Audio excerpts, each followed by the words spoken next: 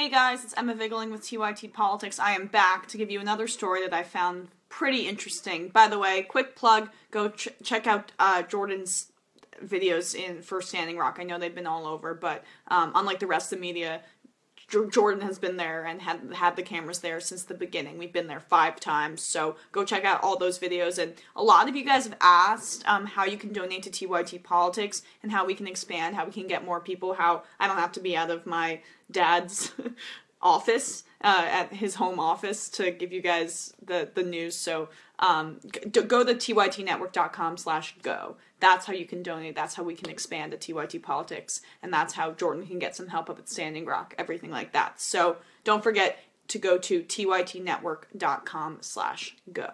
So I wanted to give you guys my thoughts on this kind of interesting Washington Post editorial, which was entitled, "Could a Congressional Obstruction at Any Cost Playbook Work for Democrats?"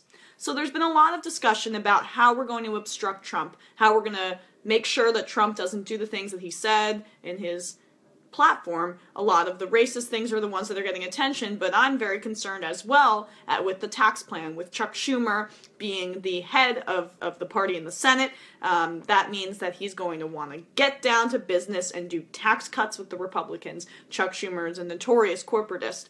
So I obviously, as a progressive, and I think a lot of progressives, want to see the Democratic Party be more obstructionist, be more like the Tea Party in the 2010s. Because honestly, the Republicans just want to slash everything that would make they give a safety net to poorer Americans. They want to cut taxes on corporations, everything that would kind of harm Americans in the process. So I see no problem with throwing the game back in the Republicans' face. But this Washington Post article, while not nefarious, totally misses the point for me, and I want to give you guys my analysis of it, because they still pretend like it's politics as usual, even though we just had a orange moron, reality show host who participated in WWE, elected to president. So they still want to pretend like it's politics as usual and pretend like it's a polling game, it's a messaging game. So this editorial begins. The night Barack Obama was inaugurated in 2009, a number of Republican leaders met for dinner in Washington. Their goal was fairly simple: figure out how to best deal with this political neophyte who'd swept into office by popular acclaim, a new president who could work with Democratic majorities on both sides of the Hill. The consensus was elegant in its simplicity. Republicans would fight Obama on nearly everything, betting that this obstructionism would be rewarded. The single most important thing we want to achieve is for President Obama to be a one-term president, now Senate Majority Leader Mitch McConnell famously said, which is similar to what a lot of Democrats are saying now about Donald Trump. That didn't work, but everything else did. Republicans retook the House in 2010 and held it through the next 3 elections. The Democrats were obliterated at every level of government, and last month, in part of the strength of skepticism about the ability of the government to solve problems, they retook the White House. McConnell achieved limiting the Democrats to 2 terms of the presidency. Close enough. It's now the Democrats who find themselves in the position of having to figure out how to deal with the oppositional dominance. Quite naturally, the question has been raised of whether the same strategy might bear the same fruit. If the Democrats were to vociferously oppose everything Trump and his allies tried to accomplish, would voters hand them the Congress?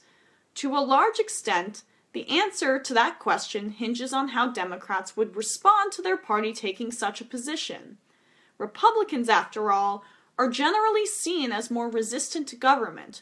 Would Democratic obstinance be received in the same way?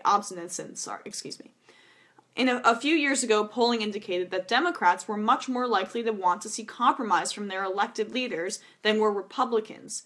In 2014, 2/3 of Democrats preferred the idea of compromise compared with only 4 in 10 Republicans. So this article isn't nefarious in any way.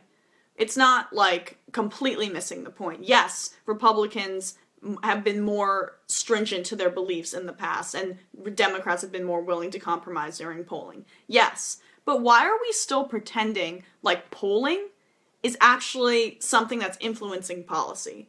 I'm going to quote my own thesis in his own Princeton study, which has been widely reported.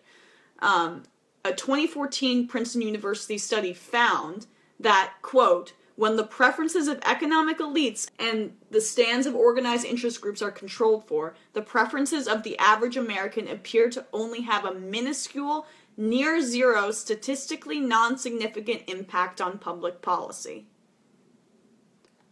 But this article is still pretending that the polling is what is swaying the Republicans and the Democrats to doing other things. I'll give you another example. Do you guys remember after San Bernardino how many Americans wanted background checks? In October of 2015, a CBS News New York Times poll found that 92% of Americans, including 87% of Republicans, favor background checks for all gun buyers. And we couldn't even get that through Congress. So why is the Washington Post still pretending like polling is an accurate indication of what Congress is going to do? I don't really understand it. And then it gives a bunch of statistics and talks about the correlation between partisanship and unwillingness to compromise and what voters want. Pew data shows that voters who are more skeptical of the opposition are more likely to oppose compromise. No shit, of course. But what's more important is if the Democrats and the Republicans are actually listening to the polling. Republicans certainly don't give a damn about polling. And they're supposed to be a representative democracy, yet we're continuing to play politics as usual. And the Washington Post shows a graph that shows trust in government by Republicans and Democrats. And they say, oh, it kind of goes with the flow every single time. When a Republican's in office, the Republicans are more trusting of the government. When Obama's in office, Democrats are more trusting of the government. But it doesn't show that overall trust in government has gone down.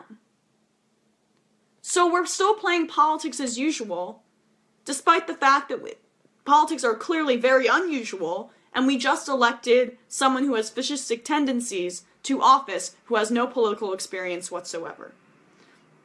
The article concludes with, in recent years, as evidenced by Bernie Sanders' strong insurgent campaign in the party's primary, Democrats have gotten more willing to say that they're liberal.